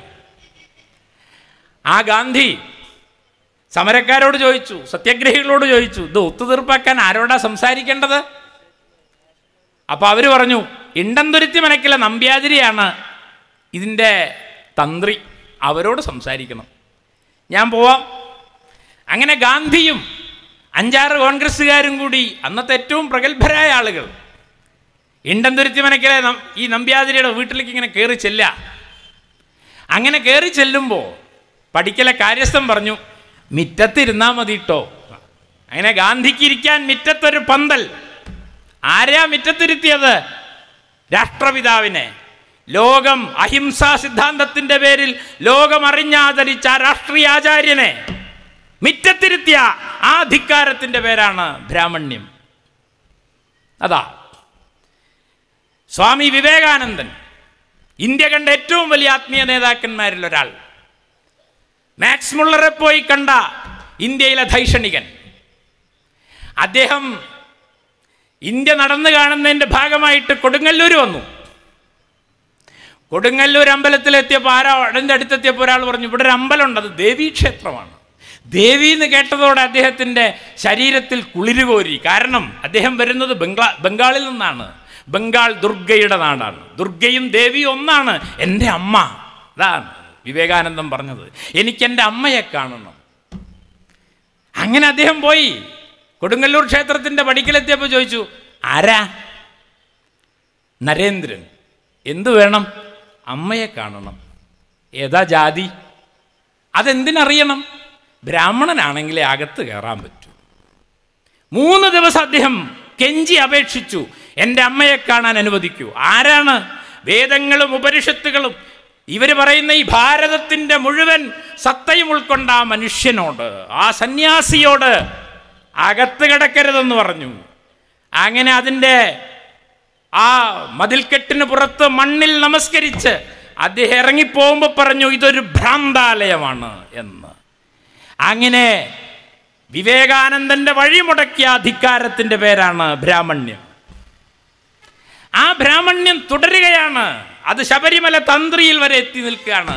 അതിന് ഓശാന പാടുന്നവർ ഈ രാജ്യത്തുണ്ട്. ഒരു ഗോൾഡൻ ഓപ്പർച്യൂണിറ്റിക്ക് വേണ്ടി കാത്തു നിന്നില്ലേ അവരിവിടെ ഉണ്ട്. ഒരു സുവർണാവസരത്തിന് കാത്തിരിക്കുകയാണ്. ആ സുവർണാവസരം മറ്റൊന്നുമല്ല, ബ്രാഹ്മണ്യത്തിൻ്റെ മേൽക്കോയ്മയാണ്. നാട്ടിലുടനീളം ഉണ്ടായി വരുന്ന ക്ഷേത്ര പുനരുദ്ധാരണം, ബ്രാഹ്മണരുടെ കടന്നുവരവ്, ബ്രാഹ്മണ പൂജാരികളുടെ കടന്നുവരവ്, നമ്മുടെയൊക്കെ വീടുകളിലേക്ക് എല്ലാ ചടങ്ങുകൾക്കും വേണ്ടി ബ്രാഹ്മണരെ നാം എഴുന്നള്ളിച്ചു കൊണ്ടുവരുന്നു അല്ലേ? അതിലിവർക്ക് പ്രതീക്ഷയുണ്ട്. അതാണ് നിങ്ങളുടെ രാഷ്ട്രീയം എന്തായാലും ശരി, ആത്യന്തികമായിട്ട് നമ്മൾ ഹിന്ദുക്കളാണെന്ന് പറഞ്ഞ അർത്ഥം ബ്രാഹ്മണർക്ക് കീഴിൽ നിൽക്കുന്ന ആ ആചാരം സംരക്ഷിക്കാനല്ലേ ഈ രാജ്യത്ത് സമരം നടത്തിയത്. അതിന് കക്ഷി രാഷ്ട്രീയമൊന്നും ഉണ്ടായിരുന്നില്ലല്ലോ അന്ന്. ആ ആചാരങ്ങൾ ആരുണ്ടാക്കിയതാണ്? ആ ആചാരങ്ങളുടെ പേര് മനുസ്മൃതിയിലാണ്. അതുകൊണ്ട് ആചാരങ്ങൾക്ക് പിന്നിൽ പോയ ആളുകൾക്ക് അറിഞ്ഞുകൂടാ വാസ്തവത്തിൽ എന്തിനു വേണ്ടിയാണ് അവർ സമരം ചെയ്തത് എന്ന്. ആചാരങ്ങൾക്ക് മേലെയാണ്, ഭരണഘടനയ്ക്കും മേലെയാണ് ആചാരങ്ങളെന്ന് ആരെങ്കിലും കരുതുന്നുണ്ടെങ്കിൽ അവർക്ക് തെറ്റി. ഇപ്പം ഞാനിങ്ങനെ സംസാരിച്ചുകൊണ്ടിരിക്കുകയല്ലേ, ഇങ്ങനെ സംസാരിച്ചുകൊണ്ടിരിക്കുമ്പോൾ കേട്ടിരിക്കുന്ന ഒരാൾക്ക് തോന്നുകയാണ് ഇവൻ കുറേ നേരമായല്ലോ അസംബന്ധം പറയണത്, നിർത്തടോ എന്നൊരാൾ എന്നോട് പറഞ്ഞാൽ, എൻ്റെ പ്രഭാഷണത്തെ തടസ്സപ്പെടുത്തിയാൽ, ഞാൻ ഈ അടുത്ത് മൂന്നിയൂരിലുള്ളൊരു അമ്പലത്തിൽ പോയിട്ട് വഴിപാട് കഴിക്കുകയാണോ ചെയ്യുക? ഞാൻ ആദ്യം ചെയ്യുന്ന ഇവിടുത്തെ ഒരു പോലീസ് സ്റ്റേഷനിൽ പരാതി കൊടുക്കും. ഞാൻ എൻ്റെ അഭിപ്രായങ്ങൾ പറഞ്ഞുകൊണ്ടിരിക്കുകയാണ്, ഇയാൾ തടസ്സപ്പെടുത്തി. അഭിപ്രായ സ്വാതന്ത്ര്യം ഭരണഘടന എനിക്ക് ഉറപ്പ് നൽകുന്നതാണ്. ഉടനെ പോലീസ് കേസ് ചാർജ് ചെയ്യുന്നു. എന്തിൻ്റെ അടിസ്ഥാനത്തിലാ കേസ്? Indian ഭരണഘടനയ്ക്കനുസരിച്ചാ case. ഞാനിപ്പോൾ ഇവിടെ നിന്ന് സംസാരിച്ചുകൊണ്ടിരിക്കുകയാണ്, എൻ്റെ വീട്ടിൽ ആളുകളുണ്ട്. ആ വീടിനൊരു തകരാറില്ലാന്ന് എനിക്ക് ഉറപ്പ് തരുന്നത് ആരാണ്? ഒരാചാരവും ദൈവവുമല്ല, അതിനുറപ്പ് നൽകുന്നത് ഭരണഘടനയാണ്. ആചാരമൊക്കെ അതിൻ്റെ പിന്നാലെയാ. പോലീസ് സ്റ്റേഷന് കേസ് കൊടുത്തതിന് ശേഷം പോണ വഴിക്ക് അമ്പലത്തിൽ കയറി ഒരു ശത്രു സംഹാര പൂജ, അതിന് വിരോധമില്ല. അതാ ഞാൻ ഉണരുന്നത് ഭരണഘടനയുടെ നൽകുന്ന ഉറപ്പിലേക്കാണ്. ഞാൻ ഉറങ്ങുന്നത് ഭരണഘടന നൽകുന്ന ഉറപ്പിലാണ്. ആ ഭരണഘടനയ്ക്ക് മേലെയല്ല സുഹൃത്തുക്കളെ ഒരാചാരവും ഒരു വിശ്വാസവും. ആ ഭരണഘടനാ ധാർമ്മികതയാണ് ഇന്ത്യ എന്നൊരു രാജ്യത്തെ പിടിച്ചു നിർത്തുന്നത്. ആ ഭരണഘടന നൽകുന്ന ഉറപ്പിലാണ് അധ്യക്ഷനായ ഡോക്ടർ പറഞ്ഞത് ഞാൻ ഈ മണ്ണിൽ ജീവിക്കും എന്നത്. അത് പൗരത്വത്തെ സംബന്ധിച്ച് ഭരണഘടന നൽകുന്ന ഉറപ്പാണ്. ആ ഭരണഘടനയെ അനുദിനം തകർത്തുകൊണ്ടാണ് ഒരു ഭരണകൂടം ഇന്ന് രാജ്യത്ത് ഭരിച്ചുകൊണ്ടിരിക്കുന്നത്. ഒരു പ്രധാനമന്ത്രിയുണ്ട്, അദ്ദേഹം പാർലമെന്റിലേക്ക് വരാറേ ഇല്ല. പ്രതിപക്ഷം എന്താണ് പറയുന്നതെന്ന് കേൾക്കാറില്ല. പ്രതിപക്ഷത്തിൻ്റെ സാന്നിധ്യത്തിലല്ലാതെ ബില്ലുകളെല്ലാം പാസ്സാക്കിക്കൊണ്ടിരിക്കുകയാണ്. പൗരത്വ ഭേദഗതി നിയമം നടപ്പാക്കാൻ ഒരാളോടും അദ്ദേഹം ചർച്ച ചെയ്തിട്ടില്ല. കാശ്മീരിൻ്റെ പ്രത്യേക പദവി എടുത്തു കളയാൻ ഒരു ചർച്ചയും നടത്തിയിട്ടില്ല. ലക്ഷദ്വീപിലേക്ക് ഒരു അഡ്മിനിസ്ട്രേറ്ററെ പറഞ്ഞയക്കുമ്പോൾ ഒരു ചർച്ചയും നടത്തിയിട്ടില്ല.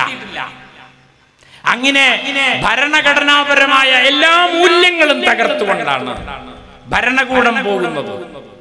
അത് കാണുമ്പോൾ ആവേശത്തിലാണ് അടിച്ചമർത്തപ്പെട്ട ബ്രാഹ്മണ്യം പുതിയ രൂപത്തിൽ തിരിച്ചു വരുന്നത്. അങ്ങനെ പൗരസമൂഹത്തിൽ ബ്രാഹ്മണ്യത്തിന്റെയും അതിന് പരിപൂർണ സംരക്ഷണം നൽകുന്ന ഭരണകൂടത്തിന്റെയും ഭീതിതമായ അവസ്ഥയാണ് ഇന്ന് രാജ്യത്തുള്ളത്. ആ സമയത്താണ് നേരത്തെ ഡോക്ടർ പറഞ്ഞ സഹോദര്യം എന്ന ആദർശം മുന്നോട്ട് വെച്ചുകൊണ്ട് നാം വാസ്തവത്തിൽ പ്രവർത്തിക്കേണ്ടത്. സഹോദര്യം എന്ന ആശയം ചെറുതല്ല. ഇന്ത്യ എന്റെ രാജ്യമാണ്, എല്ലാ ഇന്ത്യക്കാരും എന്റെ സഹോദരീ സഹോദരന്മാരാണ്. നേരത്തെ ഡോക്ടർ പറഞ്ഞു, ഒരു ഉദരത്തിൽ നിന്ന് വന്ന ആളുകളെയാണ് നമ്മൾ സഹോദരീ സഹോദരൻ എന്ന് വിളിക്കുക. ജീവശാസ്ത്രപരമായിട്ട് അത് ശരിയാ, പക്ഷേ അതിനൊരു സാമൂഹ്യശാസ്ത്ര മൂല്യമുണ്ട്. സാഹോദര്യം എന്നതിന് ഒരു അമ്മയുടെ വയറ്റിൽ നിന്ന് വന്ന ഏട്ടനും അനിയനും അനിയത്തിയും ഒക്കെ ഉണ്ടാവും. സ്വത്ത് ഓരി വെക്കുമ്പോൾ ആ നേരത്തെ ഈ സാഹോദര്യം ഒന്നും ഇല്ലാത്ത എത്ര വീടുകളുണ്ടെന്ന് നമുക്കറിയാലോ, അല്ലേ? അപ്പൊ അതുകൊണ്ട് സാഹോദര്യം ഒരു വയറ്റിൽ നിന്ന് വന്നുകൊണ്ട് മാത്രം ഉണ്ടാവില്ല. വിഭവങ്ങളും അധികാരവും തുല്യമായി പങ്കിടുന്നതിനെയാണ് സാഹോദര്യം എന്ന് പറയുന്നത്. അതാ എല്ലാവർക്കും നടക്കാവുന്ന വഴി, എല്ലാവർക്കും കുടിക്കാവുന്ന വെള്ളം, എല്ലാവർക്കും പഠിക്കാവുന്ന വിദ്യാലയം, എല്ലാവർക്കും പോകാവുന്ന ആശുപത്രി, ഈ പൊതു എന്ന ഒന്നുണ്ടാവുമ്പോഴാണ് യഥാർത്ഥത്തിൽ സാഹോദര്യം ഉണ്ടാവുന്നത്. സഹോദരൻ അയ്യപ്പൻ എന്നൊരാളെ കുറിച്ച് നിങ്ങൾ കേട്ടിട്ടുണ്ടോ? ശ്രീനാരായണ ഗുരുവിന്റെ ശിഷ്യനാ. അദ്ദേഹം ഒരു പത്രം തുടങ്ങി, അതിന് അദ്ദേഹം പേരിട്ടത് സഹോദരൻ എന്നാണ്. ഞാൻ എന്റെ പ്രഭാഷണം തുടങ്ങുമ്പോൾ നിങ്ങൾ അഭിസംബോധന ചെയ്തത് ആദരണീയരെ, പ്രിയമുള്ള സഹോദരീ സഹോദരന്മാരെന്നാണ്. ചില സ്ഥലത്തൊന്നും പോകുമ്പോൾ ഈ സഹോദരിമാരുണ്ടാവാറില്ല, എന്നാലും ഞാൻ അതവിടെ പറഞ്ഞു വെക്കും. അതിന്റെ ഒരു വില എന്താണെന്ന് നേരത്തെ അദ്ദേഹം പറഞ്ഞ പോലെ ഇതൊക്കെ പണ്ടേ ആളുകൾ പറഞ്ഞതാണെങ്കിലും എന്നെ സംബന്ധിച്ചിടത്തോളം ഏറ്റവും രാഷ്ട്രീയ മൂല്യമുള്ള ഒരു പദം ഇന്ന് സാഹോദര്യം എന്നതാണ്. സഹോദരൻ അയ്യപ്പൻ മിശ്രഭോജനം നടത്തി. മിശ്രഭോജനത്തെ പറ്റി ഞാൻ ഇതുവരെയും മനസ്സിലാക്കിയിരുന്നത് വ്യത്യസ്ത ജാതിയിൽപ്പെട്ട ആളുകൾ ഒരുമിച്ചിരുന്ന് ഭക്ഷണം കഴിച്ചു അല്ല. ഞാൻ ഈ അടുത്ത് സഹോദരൻ അയ്യപ്പന്റെ ഒരു സ്മാരക പ്രഭാഷണത്തിന് വേണ്ടി ചെറായി പോയി. നമ്മൾ ആ ചെറായിലൊക്കെ ഒന്ന് പോണട്ടോ. അയ്യപ്പന്റെ വീട് അതേമാതിരി സംരക്ഷിച്ചിട്ടുണ്ട്. അയ്യപ്പൻ പിറന്ന മുറിയൊക്കെ ഉണ്ട്, അവിടെ പോയി കാണേണ്ടതാണ്. അപ്പോ അവിടെ എഴുതി വെച്ചിട്ടുണ്ട് എന്താണ് മിശ്രഭോജനം. അന്നത്തെ ഉൽപ്പതിഷ്ണുക്കളായ ഈഴവ സമുദായത്തിൽപ്പെട്ട ചെറുപ്പക്കാരുടെ ഒരു 10-24 ആൾക്കാര് അയ്യപ്പന്റെ ആഹ്വാനം ഏറ്റെടുത്ത് മിശ്രഭോജനത്തിന് തയ്യാറായി. പുലയ സമുദായത്തിൽപ്പെട്ട കുറച്ച് ആൾക്കാരെയും വിളിച്ചു.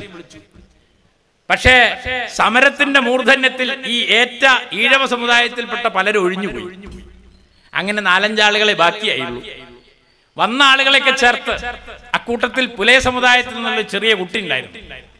ആ കുട്ടിയോട് അന്നുണ്ടാക്കിയ ചോറും കടലയും ചക്കക്കുരുവും കൂടി കൂട്ടി പുഴുങ്ങിയ ഒരു പുഴുക്കും അത് കൂട്ടിക്കുഴച്ചൊരു ഉരുളയാക്കാൻ പറഞ്ഞു. ആ ഉരുള ഒരു പാത്രത്തിൽ വെച്ച് എല്ലാരും ആ ഉരുള തിന്നു. അതാണ് പങ്കുവെപ്പ് എന്ന് പറഞ്ഞ, അല്ലാണ്ട് അടുത്തിരുന്ന് ഊണ് കഴിക്കല്ല. ഇതാണ് മിശ്രഭോജനം. ഇന്ന് നമുക്ക് ആലോചിക്കാൻ പറ്റുമോ അങ്ങനെ ചെയ്യുന്നത്? അതാ അത്ര മഹത്തായ ഒരാശയമാണ് സാഹോദര്യം. ഈ സാഹോദര്യത്തിന് വേണ്ടിയാണ് ഡോക്ടർ BR അംബേദ്കർ മെഹദിലേക്ക് ഒരു യാത്ര നടത്തി വലിയ പ്രക്ഷോഭത്തിന് നേതൃത്വം നൽകിയത്. ഈ സാഹോദര്യത്തിന് വേണ്ടിയാണ് അയ്യങ്കാളി പഞ്ചമി എന്ന് പറയുന്ന ഒരു കുട്ടിയെയും കൊണ്ട് ഉരുട്ടമ്പലത്തിലേക്ക് പോയി. ഞങ്ങൾക്ക് വിദ്യ വേണം, അതെല്ലാവർക്കും വേണം, എല്ലാവർക്കും വിദ്യ, അല്ലെങ്കിൽ ഞങ്ങൾ പണിമുടക്കും. കേരളത്തിൽ ആദ്യത്തെ പണിമുടക്ക് സമരം അയ്യങ്കാളി. അതാ അങ്ങനെ ജാതി ചോദിക്കുന്നില്ല ഞാൻ സോദരി എന്നാണ് ചണ്ടാലഭിക്ഷി 100 വർഷമായി ആ കാവ്യം എഴുതിയിട്ട്. ജാതി ചോദിക്കുന്നില്ല ഞാൻ സോദരി, നിന്റെ അടുത്ത് വെള്ളമുണ്ട്, എനിക്ക് ദാഹമുണ്ട്, നീ ഏത് ജാതിക്കാരിയാന്ന് ഞാൻ ചോദിച്ചില്ലല്ലോ, വെള്ളല്ലേ ചോദിച്ചത്, തരൂ. പങ്കുവെക്കാണ്, വെള്ളം പങ്കുവെക്കുക, വഴി പങ്കുവെക്കുക. വഴി നടക്കാനുള്ള സ്വാതന്ത്ര്യത്തിന് വേണ്ടിയാണ് വൈക്കം സത്യാഗ്രഹം, പങ്കുവെപ്പാണ്. അങ്ങനെ ഈ രാജ്യം നമ്മൾ പങ്കുവെക്കുകയാണ്. ഇത് പങ്കുവെക്കുന്നവരെല്ലാവരും ഈ രാജ്യക്കാരാണ്. അതാണ് പൗരത്വം. പൗരത്വം എന്ന ആദർശത്തിന്റെ അടിത്തറ സാഹോദര്യമാണ് സുഹൃത്തുക്കളെ. ആ സാഹോദര്യഭാവമാണ് ഇന്ന് തകർന്നുകൊണ്ടിരിക്കുന്നത്. നിങ്ങൾ പോയിക്കോ, നിങ്ങൾ ഈ രാജ്യക്കാരല്ല എന്ന് പറഞ്ഞ അർത്ഥം നിങ്ങൾ സഹോദരീ സഹോദരന്മാരാണ് എന്ന വാക്യത്തിൽ നിന്ന് പുറന്തള്ളപ്പെട്ടിരിക്കുന്നു. ഞാൻ അവസാനിപ്പിക്കാം. ഞാൻ ഒരിക്കൽ ഇതുപോലെ ഒരു പ്രഭാഷണത്തിന് വേണ്ടി കോഴിക്കോട് ജില്ലയിൽ ഒരു സ്ഥലത്ത് പോയി. എന്നെ ക്ഷണിച്ചത് അവിടുത്തെ എന്തോ CPM-ന്റെ ഒരു സമ്മേളനം നടക്കുമ്പോഴുള്ള ഒരു മതനിരപേക്ഷ സെമിനാറിന് വേണ്ടിയാണ് എന്നെ ക്ഷണിച്ചത്. ഇതുപോലെ ഒരു അങ്ങാടിയിൽ വെച്ചാണ് പ്രസംഗം. ഞാനിതൊക്കെ തന്നെ അവിടെയും പ്രസംഗിച്ചത്. അപ്പോ ഞാൻ അന്ന് ധാരാഷുക്കോവിന്റെ ഒരു കഥ പറഞ്ഞു. ധാരാഷുക്കോവ് നിങ്ങൾക്കറിയാലോ, ഡോക്ടർ KT ജലീൽ ഇവിടെ ഉണ്ട്, ചരിത്രാധ്യാപകനും ഗ്രന്ഥകർത്താവുമാണ് അദ്ദേഹം. മുഗൾ രാജാക്കന്മാരൊക്കെ ഇന്ത്യയെ നശിപ്പിക്കാൻ വന്നവരാണെന്ന് പറഞ്ഞ് പഠിപ്പിച്ചുകൊണ്ടിരിക്കുന്ന ഒരു കാലമാണിത്. ഞാൻ എന്റെ വിശദാംശങ്ങളിലേക്ക് പോകുന്നില്ല. മുഗൾ രാജാവായ ഷാജഹാന്റെ പുത്രനാണ് ധാരാഷുക്കോവ്. 15 വർഷം വാരാണസിയിൽ താമസിച്ച അദ്ദേഹം സംസ്കൃതം പഠിച്ചു. എന്നിട്ട് അദ്ദേഹം ഉപനിഷത്തുകൾ പേർഷ്യൻ ഭാഷയിലേക്ക് തർജ്ജമ ചെയ്തു. ഇവര് പറയുന്ന ഉപനിഷത്തുണ്ടല്ലോ, ഇവർ വായിക്കാത്ത ഉപനിഷത്ത്, ഇവർ കാണാത്ത ഉപനിഷത്ത്, അത് പഠിച്ച് തർജ്ജമ ചെയ്തത് ഒരു മുഗൾ രാജകുമാരനാണ്, ധാരാഷുക്കോവ്. ആദ്യമായിട്ട് സംസ്കൃതത്തിൽ നിന്നത് മറ്റൊരു ഭാഷയിലേക്ക് പോയത് ആ മുഗൾ രാജകുമാരന്റെ സംഭാവനയാണ്. ഇവരുടെ ഒന്നും സംഭാവനയല്ല, ഇവരൊന്നും ആ പുസ്തകം കണ്ടിട്ടില്ല. അങ്ങനെ ഉപനിഷത്തുകൾ തർജ്ജമ ചെയ്ത് അദ്ദേഹം ഒരു നോട്ട് പുസ്തകത്തിൽ എഴുതുമ്പോൾ അതിന്റെ ഇടതുഭാഗത്ത് ഓരോ പേജിലും അദ്ദേഹം എഴുതി ബിസ്മില്ലാഹിർ റഹ്മാനിർ റഹീം. വലതുഭാഗത്ത് അദ്ദേഹം എഴുതി ഗണേശായ നമഃ. എന്നിട്ട് അദ്ദേഹം പറയുന്നു, ഏകദൈവ വിശ്വാസത്തെ കുറിച്ച് ഞാൻ മനസ്സിലാക്കിയത് ഖുർആനിൽ നിന്നാണ്. അതേ ഏകദൈവ വിശ്വാസത്തെ കുറിച്ച് ഞാൻ ഇപ്പോൾ മറ്റൊരു ഗ്രന്ഥം കണ്ടെത്തിയിരിക്കുന്നു, ഉപനിഷത്തുകൾ. 2 സാഗരങ്ങൾ ഒന്നായി തീരുന്നതിന്റെ അത്ഭുതത്തിന് മുന്നിലാണ് ഞാൻ എന്ന് ധാരാഷുക്കോവ് എഴുതി. പിന്നീട് ഉപനിഷത്തുകൾ ജർമ്മൻ ഭാഷയിലേക്ക് തർജ്ജമ ചെയ്തത് ഞാൻ നേരത്തെ പറഞ്ഞ മാക്സ് മുള്ളറാണ്. അദ്ദേഹം തന്റെ തർജ്ജമ സമർപ്പിച്ചിരിക്കുന്നത് ധാരാഷുക്കോവിനാണ്. അതുകൊണ്ട് സമന്വയത്തിന്റെയും സ്നേഹത്തിന്റെയും ചരിത്രം ഇന്ത്യക്കുണ്ടെങ്കിൽ സൂഫി പാരമ്പര്യത്തിന്റെ, ഗസൽ സംഗീതത്തിന്റെ, നമ്മുടെ വാസ്തുവിദ്യയുടെ, സമന്വയത്തിന്റെ, സ്നേഹത്തിന്റെ സംസ്കാരം ഇന്ത്യയിൽ ഉണ്ടാക്കിയത് ബ്രാഹ്മണ്യമല്ല, അത് ഈ മുഗൾ രാജാക്കന്മാരുടെ കാലത്തെ മതദർശനങ്ങളാണ്. ഇത് മായ്ക്കാനാണ് ഇവർ ശ്രമിക്കുന്നത്. അതുകൊണ്ട് മുഗളരുടെ ചരിത്രം, ബൗദ്ധ ചരിത്രം ഇതെല്ലാം തുടച്ചു നീക്കി ബ്രാഹ്മണ്യത്തെ പുനഃസ്ഥാപിക്കാനും മനുസ്മൃതിയെ സ്ഥാപിക്കാനുമാണ് അവർ ശ്രമിക്കുന്നത്. ഈ കഥയൊക്കെ ഞാൻ നേരത്തെ പറഞ്ഞ സ്ഥലത്ത് പ്രസംഗിച്ചു. പ്രസംഗമൊക്കെ കഴിഞ്ഞ് ഞാൻ ഇറങ്ങി പോകുമ്പോൾ സംഘാടകർ എന്നെ ഒരു വാഹനത്തിലാണ് കൊണ്ടുപോയത്. വാഹനത്തിലേക്ക് കയറുന്നതിന്റെ മുന്നേ ഒരു കാരണവര് തൊപ്പിയൊക്കെ ഇട്ട ഒരാളാണ്, അദ്ദേഹം വന്ന് എന്നെ കെട്ടിപ്പിടിച്ചു. എന്നിട്ട് എൻ്റെ തൊണ്ട തലോടിക്കൊണ്ട് പറഞ്ഞു, നിങ്ങളെ ഈ കൂറ്റിന് പടച്ചോൻ കാക്കട്ടെ. അപ്പൊ ഞാൻ സന്തോഷം പറഞ്ഞു. കാറ് കയറിയപ്പോൾ ഞാൻ ചോദിച്ചു, അദ്ദേഹം ആരാണ്? അപ്പൊ അദ്ദേഹം അവിടുത്തെ ഒരു മുസ്ലിം ലീഗിന്റെ പഴയ നേതാവാണ്, പഞ്ചായത്ത് പ്രസിഡന്റ് ആയിരുന്ന ആളാണ്. എന്നെ പ്രസംഗിക്കാൻ വിളിച്ചത് CPM-മാരാണെങ്കിലും യാത്ര അയച്ചത് വാസ്തവത്തിൽ മുസ്ലിം ലീഗാണ്. ഇതാണ് ഇന്ത്യയുടെ പുതിയ രാഷ്ട്രീയം എന്ന് നാം മനസ്സിലാക്കണം. അവിടെയാ. അതുപോലെ പൗരത്വ ഭേദഗതി നിയമം നടപ്പാക്കുന്ന സമയത്ത്, അതിന്റെ ചർച്ച നടന്നുകൊണ്ടിരിക്കുന്ന സമയത്ത് നമ്മുടെ നാട്ടിലെ ആളുകൾ മുഴുവൻ വേവലാതിയിലായിരുന്നു. ആ വേവലാതിയുടെ സന്ദർഭത്തിൽ ഞാൻ പൊതുവെ ഈ പ്രസംഗമൊക്കെ വളരെ അത്യാവശ്യം ഉണ്ടെങ്കിലേ ചെയ്യാറുള്ളൂ. പക്ഷേ പൗരത്വ ഭേദഗതിയായിട്ട് ബന്ധപ്പെട്ട ചർച്ച നടന്ന സമയത്ത് വിളിച്ചോടത്തൊക്കെ പോയി ഞാൻ പ്രസംഗിച്ചിട്ടുണ്ട്. എന്നെ കൊണ്ട് ഇപ്പൊ ഇതല്ലേ ചെയ്യാൻ പറ്റൂ, ഇതന്നെ എത്ര കാലം ചെയ്യാൻ പറ്റും എന്ന് അറിഞ്ഞുകൂടാ. അതാണ്. കേരളം മാത്രം തൽക്കാലം ഒരു തുരുത്തായി നിൽക്കുകയാണ്. ഇതൊന്നും അധികാലം നിൽക്കുന്നുള്ള ഒരു പ്രതീക്ഷ എനിക്കില്ല. ശബരിമല വാസ്തവത്തിൽ അതിന്റെ ഒരു ലക്ഷണമായിരുന്നു. ആചാരങ്ങൾ ഭരണഘടനയ്ക്ക് മേലെയാണെന്ന് വിചാരിക്കുന്ന ഒരു സമൂഹം ഇവിടെ ഉണ്ടെന്നതിന്റെ അർത്ഥം ബ്രാഹ്മണ്യം കടന്നു വരുന്നുണ്ട് എന്ന് തന്നെയാണ്. ആ വിപൽ സന്ദേശത്തിന്റെ മുന്നിലാണ് നമ്മൾ നിൽക്കുന്നത്. അതുകൊണ്ട് ഞാൻ പോയി പറയാൻ പറ്റുന്നിടത്തോളം പറയാമെന്ന് വിചാരിച്ചു. ഒരു ദിവസം ഒരു ഫോൺ വരിക, നമ്പറാണ്. നമ്പർ നോക്കുമ്പോൾ 04 എന്നൊക്കെ പറഞ്ഞ് land line number. Hello, Anil മാഷല്ലേ? അതെ. നിങ്ങൾ ഇങ്ങോട്ട് വരണട്ടോ. അപ്പൊ ഞാൻ ചോദിച്ചു, എങ്ങോട്ട്? അപ്പൊ അതേ ഒരു സ്ഥലം പറഞ്ഞു. എന്താ കാര്യം? അതെ, നാളെ നമ്മളിവിടെ ഒരു പരിപാടി ഉണ്ട്, ഈ പൗരത്വത്തിന്റെ. അപ്പൊ നിങ്ങൾ ഇങ്ങോട്ട് വരണം. അപ്പൊ ഞാൻ ചോദിച്ചു, നിങ്ങൾ ആരാ വിളിക്കണേ? നിങ്ങൾക്ക് ഇന്ന പരിചയമൊന്നും ഉണ്ടാവില്ല, നിങ്ങൾ ഇങ്ങോട്ട് വന്നാൽ മതി. സ്ഥലം നിങ്ങൾക്ക് അറിയില്ലേ? 3 മണിയാകുമ്പോ എത്തണട്ടോ. ഫോണാണ്ട് കട്ടി. ഇത് ആരാ വിളിച്ചതെന്ന് മനസ്സിലായില്ല, എന്താ പരിപാടി എന്നൊന്നും കൃത്യമായിട്ട് മനസ്സിലായില്ല. അപ്പൊ ആ നമ്പറിൽ തിരിച്ചു വിളിച്ചിട്ട് എടുക്കണില്ല. അപ്പൊ എന്റെ ചില സുഹൃത്തുക്കളുണ്ട് ആ സ്ഥലത്ത്. അവരെ വിളിച്ചു നോക്കിയാൽ പറഞ്ഞു, ഇവിടെ ഈ പള്ളി കമ്മിറ്റി ആൾക്കാരൊക്കെ കൂടി ചേർന്ന് നാളെ ഒരു പൗരാവലിന്റെ നേതൃത്വത്തിൽ എന്തോ പരിപാടി ഉണ്ട്, അതിന് എന്നെ വിളിച്ചതാവുന്നു. പക്ഷെ ആ വിളി എൻ്റെ മനസ്സിനെ സ്പർശിച്ചു. നിങ്ങളൊന്നും ഇങ്ങോട്ട് വരണട്ടോ എന്നാ വിളി. എപ്പോഴാ നമ്മൾ അങ്ങനെ പറയാ? പെരക്ക് തീ പിടിക്കുമ്പോ, പെരയിൽ കള്ളം കയറുമ്പോഴാണ് ഒന്നും ഇങ്ങോട്ട് വരണേന്ന് പറയുന്നത്. എന്റെ രാഷ്ട്രീയം എന്താണ്, എന്റെ നിലപാട് എന്താണ്, അതൊന്നും വിഷയമല്ല. ഇയാളൊരു മാഷാണ്, അയാൾ ഇങ്ങോട്ട് വരട്ടെ, ഞങ്ങളുടെ ഈ പ്രശ്നത്തിൽ ഒന്ന് ഇടപെടട്ടെ എന്ന് അദ്ദേഹം വിചാരിച്ചിട്ടുണ്ടാവും. ഞാൻ പിറ്റേന്ന് പോയി, ബസ്സൊക്കെ കയറിയിട്ടാണ് പോണത്. ഒരു സ്ഥലത്തെത്തിയപ്പോൾ ബസ് ബ്ലോക്കായി. അപ്പൊ അദ്ദേഹം പിന്നെയും വിളിക്കാം, നിങ്ങളിപ്പോ ബ്ലോക്ക് പെട്ടുണ്ടാവില്ലേ, നിങ്ങൾ അവിടെ ഉണ്ട്, ഇറങ്ങിക്കൊള്ളിട്ടോ. ഒരു ചെക്കൻ അവിടെ വരും ബൈക്കായിട്ട്, നിങ്ങൾ ഇങ്ങോട്ട് പോരുന്നു. ഞാൻ അവിടെ ഇറങ്ങി. ഒരു ചെറുപ്പക്കാരൻ പയ്യൻ എന്നെ അവിടെ എത്തിയപ്പോൾ എന്നോട് ചോദിച്ചു, എന്നെ പരിചയമുള്ള ആളൊന്നുമല്ല, എനിക്ക് അവനെയും പരിചയമില്ല, അനിൽ മാഷാണോ? അതെ, എന്നാ കയറിക്കോളി. ഏതൊക്കെയോ ഊടുവഴിയിലൂടെ അയാൾ എന്നെ കൊണ്ടുപോകണം. അവസാനം ആൾക്കാർ നിറഞ്ഞു നിൽക്കുന്ന ഒരു സ്ഥലത്ത് എന്നെ കൊണ്ടുപോയി. അപ്പൊ ഈ ഒരു നേരത്തെ പറഞ്ഞ പോലെ ഒരു കാരണവരെൻ്റെ അടുത്ത് വന്നിട്ട് എൻ്റെ കൈ പിടിച്ചിട്ട്, ഞാൻ ഞങ്ങളെ വിളിച്ച്, ഞാനിവിടുത്തെ പള്ളി കമ്മിറ്റിൻ്റെ ഒരാളാണ്, നിങ്ങൾക്ക് എന്നെ പരിചയമൊന്നും ഉണ്ടാവില്ല, നിങ്ങൾ വരി. അങ്ങനെ എവിടെയാ പ്രസംഗിക്കേണ്ടത്, എന്താ സ്റ്റേജ് നോക്കണതിൻ്റെ ഇടയിൽ ഒരു വലിയ ലോറിന്റെ മുകളിൽ മൈക്കൊക്കെ സെറ്റ് ചെയ്ത് അതിൻ്റെ അടിയിലെത്തിയപ്പോൾ മുമ്പ് ഇതിന്റെ മുകളിലാണ് പ്രസംഗം.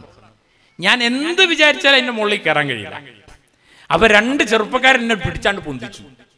അതിലുണ്ടായിരുന്ന രണ്ടാൾക്കാരെന്നെ വലിച്ചതിൻ്റെ ഉള്ളിലിട്ടു. മൈക്കാണ്ട് തന്നിട്ട് പറഞ്ഞു, മഗ്രിബാങ്ക് കൊടുക്കണവരെയാണ് പറഞ്ഞോളിട്ടോ. സ്വാഗതമില്ല, അധ്യക്ഷനില്ല, ഡോക്ടർ അനിൽ ചേലേമ്പ്രല്ല, ഒന്നുമില്ല. വേവലാതിയുടെ നടുക്കാണ് മനുഷ്യരുള്ളത്. ആ മനുഷ്യരെ ചേർത്ത് പിടിക്കുന്ന വാചകമാണ് ഇന്ത്യ എൻ്റെ രാജ്യമാണ്. അഭിവാദ്യം.